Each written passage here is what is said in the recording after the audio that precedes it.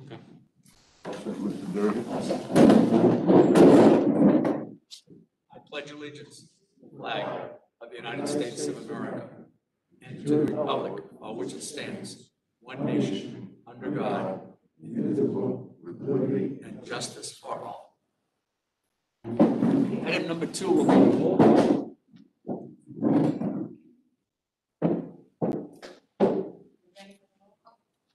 yes. Mr. Toomey? Here. Attorney Walsh? Here. Mr. Shea? Here. Mr. Olivera? Here. Mr. Rivera? Here. Dr. Marlin? Here. Mr. Durgan? Yeah. Okay, item number 3 on the agenda is public comments. We haven't received any public comments for this meeting, so we're going to move on to item 4. Item 4 is reading of the notice of the meeting. Okay. Pursuant to Governor Baker's March 12, 2020 order suspending certain provisions of the open meeting law, general law, chapter 30A, section 18, and the governor's March 15th order imposing strict limitations on the number of people that may gather in one place. Following meeting of the Greater Bedford Regional Vocational Technical High School District Committee will be conducted via remote participation. We will post an audio recording, audio-video recording, transcript, or other comprehensive record of these proceedings as soon as possible after the meeting on the school's website and local cable access. The regular meeting of the Greater Bedford Vocational Technical High School will be held Tuesday, March 9th at 6:30 p.m. Okay, thank you, Mr. Chair. Item 5 is the reading and acceptance of the minutes of the February 5th meeting. Motion to approve. Second. Any conversation on the minutes? Hearing none. All those in favor, please signify by saying aye. Aye. Any opposed? Hearing none opposed, so moved. Now we have to accept the minutes of the executive board meeting, Move. Second. what will be held. Will be held until determination of the items. Okay. Okay, all those in favor, please signify by saying aye. Aye. Any opposed? Hearing none opposed. Good. Okay, item 6 is reports. First one will be the bills. Second. Any question on the bills? Hearing none, all those in favor of the bills, please signify by saying aye. Aye. Any opposed? Opposed, so moved. Okay, item 6B is the parents' communication, and that will be handled by Mr. Watson. Thank you, Mr. Durgan. In your packets are the positive communication surveys that are conducted every other week. With parents, we don't normally point out some parent comments, so I thought today I'd draw your attention to the highlight quotes that were included at the bottom. So you'll see by each grade, some parent quotes regarding the school process, doing a great job in stressful times. So far, so good. Online teaching has been successful, things of that nature. Both positive and negative are reported on each report, as I've mentioned at other times. Sharon Pino's done really awesome work for us in the library, calling back any parents who have left questions. We'll continue to do that for the duration of the year and have the respective departments that the questions are sent to respond to those questions. So that certainly helped in getting some of this feedback to be as it is. We continue to be, upwards of 80 and 90%. Mostly we're very satisfied with the work that the school has done. Thank you. Does anyone have any questions on the communications with the parents? Hearing none, can I get a motion to accept Mr. Watson's report? Seconded by? Second. All those in favor, please signify by saying aye. Aye. Any opposed, signify. None opposed, so moved. Okay, item 6C is the attendance report, which will be handled by the superintendent. Thank you, Mr. Durgan. In your packet this evening is the attendance report from February 1st through February 26th.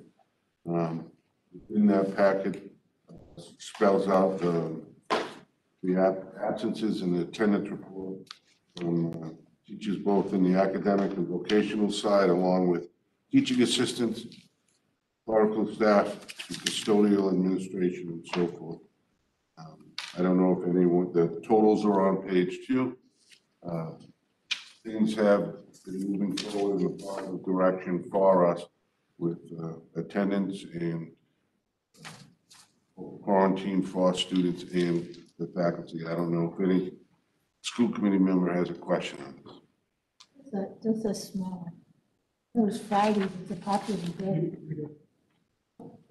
Sorry. Sorry about that. I just was looking at the numbers. It seems like Fridays seem to be a higher number. I went through the whole month, and that's the highest day of the week for the whole month of February. I just want to bring that up. I just happened to notice that. It's a point well taken. I continually speak with both Pam Smith from HR, Pam Stewart, and the 2 principals, and continuing to put our best foot forward by making use of teaching assistants and long-term substitute teachers that we have. Any other questions on the attendance report? Mr. O'Brien, how far off are we from, say, a normal school year with the amount of absences now? Substantially higher, would you say? Mike? Yeah, I think things are settling a little bit. There were 22 people out today, I want to say. We were able to cover it. I mean, there have definitely been points where we've been high. We're managing right now pretty well. We have 2 long-term subs that are in the building 3 days a week, teaching assistants that are filling in classrooms. Things are getting better. The vaccinations are happening. Teachers are certainly reporting that they're signing up. So all of that is moving in a positive direction. We're obviously cognizant of some of the folks who've been vaccinated, right, and the effects of a second dose. The Johnson & Johnson dose is now in Massachusetts and being administered. Some folks have felt some effects of that too. So that's something we're going to need to keep our eye on over the next couple of weeks. I would answer that question by saying there have been moments where it's been high, but I feel like we're in a decent place right now. Mr. Chair, Yes. just a question, maybe through Mike, Bob, or Jim. I've been working in a local school in the area, so I had a chance to talk to a few of the teachers when I was mentoring. It seems like the teachers that I had talked to are very excited about getting the shot. You know, I see national news, and it's like, they don't want it, they don't want to be in. How's the feeling here? And I know you haven't asked everybody, but I was kind of, pretty good when I was in that school earlier today, that a few people had it, they're thrilled to have it, they can't wait to go forward. Is that the intent? Do you see that in our school? Yeah, I think there's definitely a trend towards getting vaccinated rather than the other way. I'm sure there are folks that are not planning to get the shot, but all signals, and we'll talk about this shortly, all signals from the department, doesn't affect us elementary students returning full in person April 5th. There's additional guidance was released today regarding middle schools that'll be public on the department's website tonight, as well as notification that high schools will be moving in that direction. All signs are pointing towards that coming back. So that certainly is, in my opinion anyway, is not a coincidence, right? It's based upon teachers being able to get vaccinated, vaccinations increasing in Massachusetts, the percentage of people who've indicated they will be vaccinated. All of that is likely matching up with the timeline from the department. So I think the answer is yes. Things are trending where folks are going to get vaccinated as soon as possible. That's good to hear, thank you. Mr. Sharon, your point, we believe that the faculty does want the vaccine, and I've been very careful of how much information I speak with the faculty and staff, not to give them a false hope, but I will say to this school committee tonight, to the question, I've exhausted every avenue, especially in the last 3 months, to offer this institution and some of the nursing staff to have an on-site vaccination clinic. And working with South Coast Hospital Group, Hawthorne Medical, Community Health Foundation downtown, along with the Department of Public Health. It's not that the offer goes on deaf ears, it's supply and demand. Sometimes South Coast Hospital Group might farm out a small vaccination site at the Liberal Club in Fall River. They're not able to do it because they don't have enough of the vaccines, whether it's Johnson & Johnson or Pfizer or so forth. But we've been certainly put on the list. I work with especially the colleagues of South Coast Hospital Group because we have a tremendous relationship with them with how many students that are there on internships and co-op. And I'm a phone call away for them having the possibility of having maybe the mobile site come here. And what we're working with Department of Public Health to make sure we inform the faculty and staff of whether it's Walgreens, CVS, Fall River, and so forth, that to assist them to try to get set. Thank you. Any other questions on the attendance report? Hearing none, can I get a motion to accept and place on file item 6C, the attendance report? Motion to accept the report. Second. All those in favor, please signify. Aye. Any opposed? Hearing none opposed, so moved. We go down to 6D, which is the artisan report. We have Superintendent O'Brien. Thank you, Mr. Durgan. First off, not in your paperwork this evening, I had a short discussion with Pam Stewart before this meeting. I would like to have a moment of silence for everyone in this country and in the world who've experienced heartache. Quite frankly, March 10th for us is the first day already a year ago that we had to begin conversations as a school to come up with plans of closure in the health and safety of our students.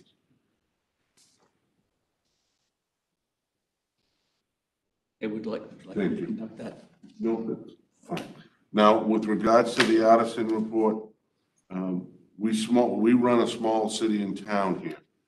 Many different faces, many different students and faculty and staff with different beliefs. But we have a tremendous working team to make sure that this small city and town, that the health and safety of not only the students, but the faculty and staff are safe. We are proud of what we've put forth. Due to the support of the school committee, we've been fiscally solvent to support our budget, not only last year, but moving forward to the institution going. From providing the students the best education possible, and quite frankly, keeping the entire faculty and staff and facility and maintenance people employed. Mr. Walker and I had the opportunity today, which was a breath of fresh air in this beautiful day, to actually see what our vocational students are all about. We met up with Mr. Toomey at the Siemens Bethel, Frank Gonzalez, Mike Richards, and our great students were working on a restoration project there. That's been a long time coming. Back home on campus, I was able to go out and visit Chris Perry, our tremendous carpentry junior class, who are building the equipment storage shed out on the track, which abuts the softball field.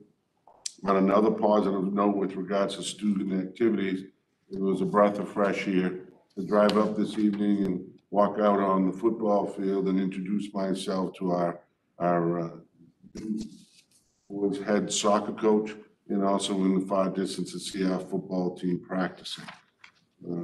Ending the winter season just after the last school committee meeting, I was fortunate enough to see our boys basketball team win in the tournament, lose in the tournament against Dayton Rehoboth, but Jeff Waldrick and that boys basketball team went far beyond the expectations there.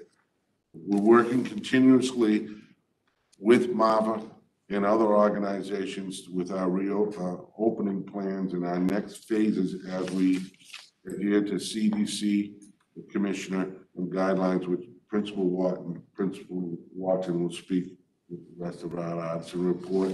Tomorrow we start our budget subcommittee meetings. with the school committee for next year's budget. And we'll turn it over to Mr. Watt. Okay, so the Academy did a great job celebrating Black History Month by recognizing important figures who have made a positive impact in each of the career and technical areas. In business technology, Jen Ferrero, a business-related instructor, was recognized for her outstanding support of junior achievement. Jennifer was organized more than 20 job shadowing experiences for her students over the last 4 years. Collegiate technology students are extremely busy learning the finer points of car detailing. If you're interested in having your car professionally detailed, a lot of service requests, get on the list. It'll be the best $10 you ever spent. Diesel Technology Program continues their maintenance and repair of school vehicles through a regular preventive maintenance program established by Mr. Manise 2 years ago. This has saved the district thousands of dollars by preventing costly breakdown. Fashion design students, 2 seniors, Autumn D'Souza and Kiara Marin, have been preparing for the annual YMWCA Red Dress Fashion Show. Fashion Show is a fundraiser to bring awareness to heart disease in women. The show was virtual this year, was filmed earlier this month because of COVID-19. Not part of the Artisan Report, but the Skills USA District Competition. We brought in 64 students to participate in District Skills USA competition on Friday, February 26th. To completely remote.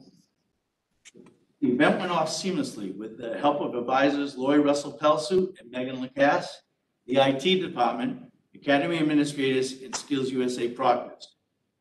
The results are 1 state officer, Cara Costa, 5 gold medalists, Max Soares in cabinet making, Angelie Santiago, CNC turning specialist, Casey Dean, first aid CPR, Chelsea Martinez, medical math, and Faith Emerald, restaurant service.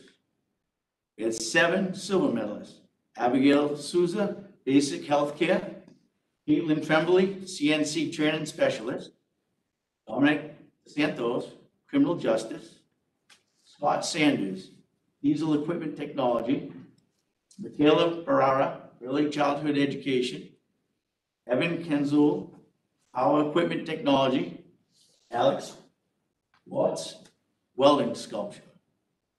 We also had 10 bronze medalists, Benjamin Fallon, additive manufacturing, Ryan Ferreira, additive manufacturing, Johanna Birch, customer service, J.D. Bousquet, digital cinema, Eli Durden, digital cinema, Jacob Ramels, marine service technology, Jenna Medeiros, medical assistant, Paula De Silva, sheet metal, Christopher Pereira, urban search and rescue, Cody Raposa, urban search and rescue. We had 2 qualifiers that were non-medalists, Jordan Mello, marine service technology, and Luke Porto, marine service technology. We're extremely proud of the accomplishments. 36% of all the students that participated went home with a medal, and we're looking forward to attending the state competition with 45 students from April 12th to May 4th, 2021. Now, the numbers were certainly lower this year than usual, but it still was a great turnout, and the kids did extremely well. Thank you, Mr. Watt. Any questions? Okay. I have a question. Mr. Chairman. Yes. Mr. Watt, are they going to be holding the state competition this year? Yeah, that's why it's spread out over quite a few days, because they're going to stagger the competitions.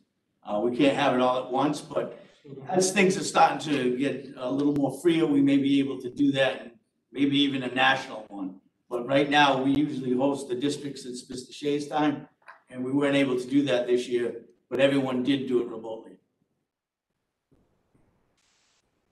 Go and answer that again. Yes. Any other questions from the board? It's just a comment. I was really impressed with this artisans report, especially for Black History Month. Were these people all found by the students themselves, or were they put in here as I think it was part of some research by the students, but also I know Mr. Shepherd was involved in the process. And I agree with you. It was nice to showcase the people that made a significant difference in the areas, like the spot plug and all the rest. It was interesting because I've never seen it before, and it was a very good job, so I commend them for that. Thank you. I'm sure he's on, but I'll let him know. Any other questions on 6D? Mr. Watson, do the academic. So real quick on the academic piece, in your packets, the math department has provided the released SAT scores, which just came out in the last month or so. Those numbers, again, just some trend data points, just so I can commend the work that the AP teachers have done and teachers have done in preparation for SAT. You'll notice over the last 4 years, SAT scores range from an average of 492 to 502. And in the 5 preceding years, we had scores that range from 422 to 447. So 1 year doesn't ever make a trend for anything, but 4 consecutive years of average SAT scores up near 500, a good 50 points ahead of what they were in the 4 preceding years, is a strong indication that the math program has really developed, really grown, and is helping to get kids ready for SATs. And I just think that's an important point to make. I'd also highlight, as in your packet as well, African-American students on their SATs increased their average score by 11 points to an all-time high of 484. So the progress is not being isolated, it's being spread across all groups and all student subgroups. And I think that's worthy of note for us here. The English department is reporting, as the math department is doing as well, we are gearing up for grade 10 and 11 MCAS assessments, which is posing a number of logistical challenges that we haven't faced before, because this year, we have to respond to testing 2 different grades, 10th and 11th. Those 11th graders last year were not in school last year when the closure prevented them from being able to take the assessments. And at this point, the state is moving forward with the requirement that both grades will test. So they are both taking the next generation MCAS assessments in May, which we'll talk about shortly. But I wanted you to be aware of that is on the horizon as well. Thank you, Mr. Watson. Mr. Chair, before you move on to the next item, I did want to make a point to this committee that I want to put these 2 dates down because we've made some adjustments with regards to some of the senior activities for graduation and so forth. Graduation is still landlocked for June 4th, which is a Friday. At minimum, graduation will be what it was last year, and we will build upon that game plan with working with the Department of Public Health and Brian Newbrieger and his team and Zeba Ruder and our staff here. There'll be more information to follow there. The other area would be June 2nd. The graduation committee and the principal, and myself, we're going to make adjustments to senior awards where we cannot hold the capacity in the auditorium. The location will be determined. This senior class especially needs to be recognized for their efforts in these adverse times. The senior awards night will be held June 2nd, whether it's on site or off school grounds. More information will follow. Lastly, we're working with the senior class advisors and the administrative team, principals, and with what other schools are doing, trying to be as flexible and understanding to the seniors' wants, desires, and what we can actually put forth for activities. Any questions? None. Can I get a motion to accept the 6D partisan report? Second. All those in favor, please signify by saying aye. Aye. Any opposed? None opposed, so moved. Item 6E, student representative Ethan Maury. Hello. Okay, so it's been pretty busy last month. So to begin, as we near towards the end of the year, all 4 classes have been working on fundraisers for any events that they want to have or take place that will happen next year or at the end of this year. So to begin with that, the freshman class of 2024 just had a fundraiser in which you buy raffle tickets in order to win a gift basket. That was in the Welcome Center. It was this participation on students' end. The sophomore class of 2023 are currently holding a fundraiser taking place from March 2nd until April 3rd. The advisors, Ms. Martin and Mrs. Baptiste, have set up a store through needyoursupport.org in which students, faculty can buy things to support that class. On February 28th, the junior class 2022 held a fundraiser at Tropical Smoothie in which they had a day where anybody that goes and shows the flyer, they get 50% of the order put to the class budget. We have set a date for the helping of food drive at the church. It's going to be April 22nd, and a group of Skills USA officers, participants, and a group of student council members are going to go and help organize and set up and send meals out to families in need throughout the community. And then finally, the Skills USA Community Action Project has started. It is being held in the Welcome Center, and it is a toy drive collection.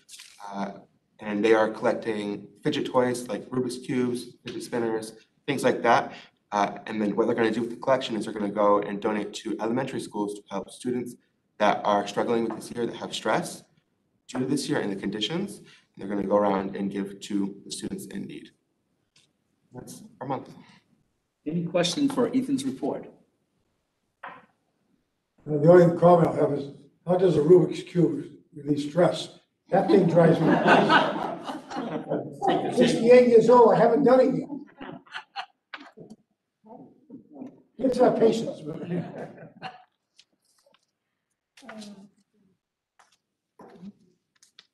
Any other questions? Hearing none, can I get a motion to accept Ethan's report? So moved. Can I get a second? All those in favor, please signify by saying aye. Aye. Any opposed? Hearing none opposed, so moved. Okay, I'm sorry, I've got it. Item 7, which is new business. Item 7A, which is on, oh, I'm sorry, student reentry program. Would be Mr. Watson. Thank you, Mr. Durgan. So as you are aware, all sophomores, juniors, and seniors have returned for full in-person CBTE instruction. Freshman students remain on green and gold cohorts for their CBTE learning. Beginning Thursday, March 11th, we are going to begin to bring some students back in for support, additional students for support in academic classes. That is a first step in returning some students for live academic instruction work. Those students have been identified as at-risk students. They will be coming into the school building to receive some additional support to try to help improve some of their outcomes. On March 29th, we will return to traditional 6-period rotating academic schedule. It will still be conducted largely remotely, but we will get kids back into the experience of having all 6 classes every single day, starting at 7:40 in the morning to 2:31. And all of that is with the hope that at some point in the near future, we'll be reporting to the committee that we will return towards a full in-person experience at the direction of the Department of Elementary and Secondary Education. So O'Brien received guidance today, he shared it with me. There has been a document released on elementary schools and middle schools now with target dates. We are expecting information from the commissioner in April, which will guide high schools. They have assured us there would be at least a 2-week notification period, but strongly encourage districts to begin planning for that. So we undertook some conversations today with the facility engineer this afternoon, as well as myself, Mr. Watt, Ms. Stewart, and the assistant principals, and we are beginning to plan for any directive that comes from the state next month. It's just an update as to where we are at the moment. Any questions for Mr. Watson on 6A, 7A rather? Hearing none, all those in favor? Oh, wait a minute. I need a motion to accept his report. Motion to accept report. Seconded by, all those in favor, please signify by saying aye. Aye. Opposed? Hearing none opposed, so moved. Okay, Mr. Watson, don't go away because you've got 7B. Yes. On the MCAS. The MCAS testing window is May 4th to June 4th. As I mentioned a few moments ago, we are going to be testing 10th and 11th grade students this year. That is not an option. That is a requirement from the Department of Elementary and Secondary Education. We had done some preliminary planning to minimize testing days to avoid disruption in classes. With today's report from the Commissioner, we are reconsidering whether we want to do this in 8 days or 16 days based upon student reentry. Obviously, if there are going to be large numbers of students back in the building for in-person learning, we're going to need to not use 58 testing rooms, which would have been required under a remote atmosphere, and cut that down to more the traditional 25 to 30. So our plan is very much fluid. The good news is we've done a lot of prep work. Sue Demers has been very helpful with Elder Angelo in helping to lead that. So it's been a large number of prep work that has been done, large amount of prep work that has been done. Our goal, our plan is, as we get additional information from the state, we may need to shift what that testing window looks like to ensure that instruction happens for all other grades that are not tested at that time. Current thought is we would test 11th graders at one time and then 10th graders, not mix the two grades together. We can provide an update in April as that information is released from the commissioner. Any questions on the MCAS, Mr. Watson? And then can I get a motion to accept and place on file the report? Motion to accept. Seconded by? All those in favor, please signify by saying aye. Aye. Any opposed? Hearing none opposed, so moved. We're going to go on to 7C, and that's going to be Mr. Watson again with his superintendent's transition plan. I wanted to publicly update the committee as well as anyone who's watching on where we are with the transition. My role from academic principal to superintendent in July. I did and I do appreciate the time that each of you spent with me over the last several weeks in our one-on-one meetings, which is where I began. I would advise today that over the next 2.5 weeks, I am scheduling 2 sessions per day outside of the budget subcommittee days, tomorrow and Thursday, to meet one-on-one with the administrative staff here. I have met with 4 administrators so far. I will resume that on Friday and continue through March 24th, meeting with each administrator one-on-one for 45 to 60 minutes. Mrs. Fredette has been very helpful in getting the letters ready for community members. We wrote those a couple of weeks ago. They'll be dropped in the mail by the end of this week. They will go to town administrators, the mayor, school committees, select boards of the towns of Fairhaven and Dartmouth, as well as the city of New Bedford. We're going to give them a couple of weeks to receive those letters, digest those letters. I can provide a copy to the school committee in your packet if they haven't received it. Mrs. Fredette, we can send that to them. We will then follow that up at the end of the month as the administrative sessions are wrapping up, and Mrs. Fredette will reach out to those folks, and I will offer to meet with them on their turf, in their place, in small groups, one-on-one, however they deem it appropriate, so that we can engage those folks in this work as well. As that process unfolds throughout April, it will be also afforded to teachers, teaching assistants, and secretarial staff at the school district. So the plan is over the next several months to listen and engage community stakeholders as we transition the role of superintendent. Okay, any questions for Mr. Watson? Hearing none, can I get a motion in a second? Motion to approve. Second. All right, all those in favor, please signify by saying aye. Aye. Opposed? Unopposed, so moved. Oh, Mr. Watson, you're a busy guy because you're also going to do the fall 2 sports. This will be an easy one. So the fall 2 season is officially underway. Football started last Wednesday. All other fall 2 sports, volleyball, boys and girls soccer, those are off the ground today. Well, this week, Monday. Tryouts and things are underway. So we're excited. We managed to get through the winter season. As Mr. O'Brien mentioned in his remarks earlier, it's encouraging to see kids out on the field, trying to engage in that high school experience. We're working with kids to make sure that they're keeping their grades up and all of the things that are normally part of the high school experience. We're hoping to get back to some semblance of normal. And so we feel like we're turning the corner, and we're optimistic that the fall 2 season will be even much improved from the winter season. Any questions on that? Hearing none, motion to accept this report and place on file. We should accept report. Second.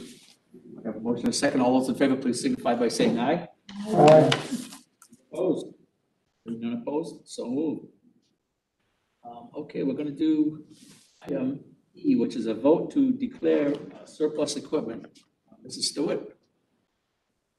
Thank you, Mr. Chair. The listing that you received is for two items that are 20-plus years old EKG machines that were located in a closet and are obviously deemed, I shouldn't say ineligible, but not in working condition for what the time is that they need it now.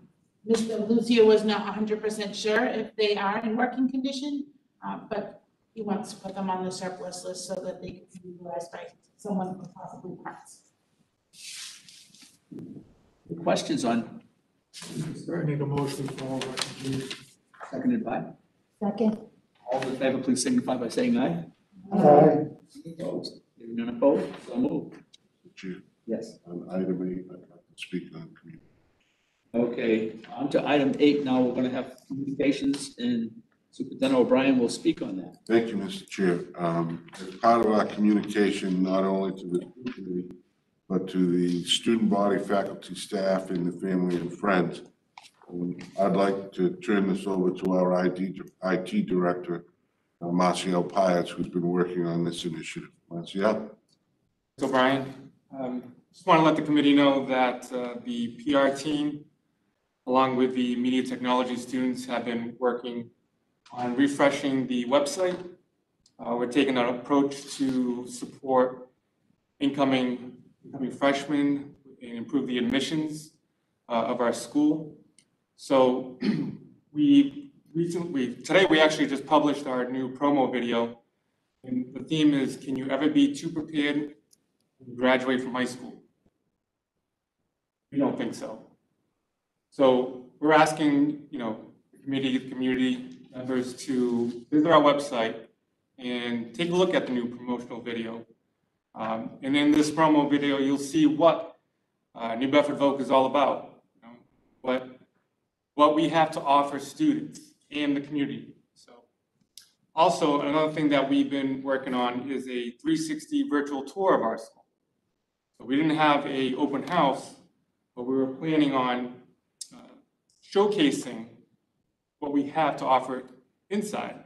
So with the virtual tour, it opens up a YouTube video and you can use your phone, or if you're on a desktop, laptop, you can click and drag as you can see Mr. Perry speak on behalf of the school and the area that he's talking about. You can move the screen around and actually look around the school yourself to see what it's all about. It's been in the works for a couple of months, but definitely, the students in media technology did a fantastic job with a little bit of a refresh of the website. We have the latest news. The principal letter is always on the website, academics, and student work. Yes. Yeah, I'll bring up the virtual tour. I'm just not sure how it's going to be seen from viewers at home. But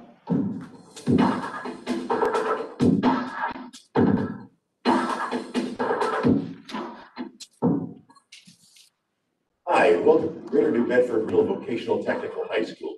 I'm Greg Perry, and this is a 3D video immersive experience designed to let you see a little bit about who we are. This is the GNBVT Welcome Center. One of the first things you'll notice when you walk in is that you'll be met by our in-house security team, asked to sign in so that we know who's here in our building at all times.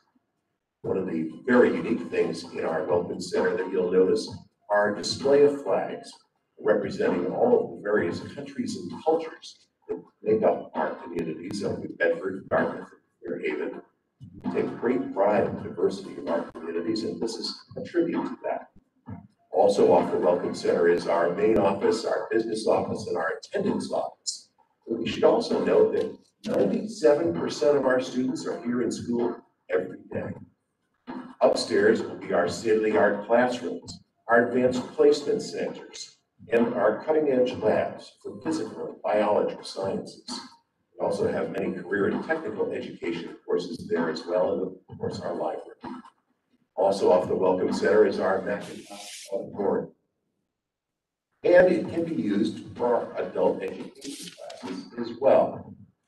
This space is designed to promote a conscious culture of good health for our students, our athletic teams, and our faculty. As a reminder, this is a 3D immersive video. Feel free to scroll around at any point in time and check out other parts of Greater New Bedford VOCTEC. We're currently inside the Z. Walter Janiak Fieldhouse here at Greater New Bedford VOCTEC, home to the Bears. This fieldhouse seats over 2,000 people and offers a host of athletic opportunities for girls and boys. Here at VOCTEC, we have over 30 athletic teams, a variety of sports and levels, from freshmen to JV.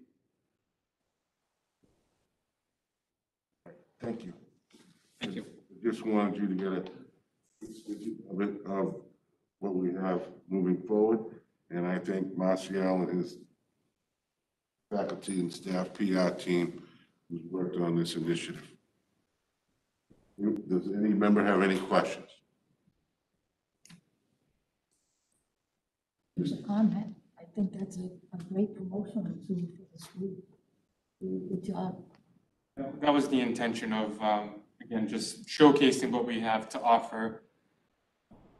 Showcase all the hard work that teachers have been doing all these years. And it also, we want to educate incoming students why, New Bedford Vogue. So with the promotional video, again, that's, when you have an opportunity, please watch the promotional video because it put a lot of time into it. So it's a good showcase of what we do. And part of the evidence that we see as a school, we ask and through other venues and through working with DESE, there are many middle school students from a diverse population that don't know enough about this school. And this evidence to DESE, to the Board of Education, that we're doing our part, try to solve the problem of the lack of access into the middle school system from Fairhaven, New Bedford, and Dartmouth, but getting to those parents and guardians and students that don't know enough about our school. We needed to be proactive with Dr. Larkin and her team, and we needed to do a direct mailer this year proactively because it's been very difficult with the number of applications for this year's freshman class due to the pandemic and COVID situation that we're in. Okay, along under communications, we have one item, the donation from South Coast Hospitals Group. Someone like to speak? Thank you, Mr. Chair. Joanne Romanelli and Academy B, they received expired culture swabs from South Coast Hospital Group. We would like the committee to acknowledge this donation so that the superintendent can send a thank you letter so that the students can begin to use these cultures to continue their curriculum. Absolutely, Mrs. Stewart. Okay, so that wraps up. Make a motion to that sole recommendation. Okay, seconded. Superintendent to write a letter. Second. Second. Okay. All those in favor of writing the letter to South Coast Hospital Group can signify by saying aye. Aye. Any opposed? Hearing none opposed, so moved. Okay, we drop down to item 9, which is discussion.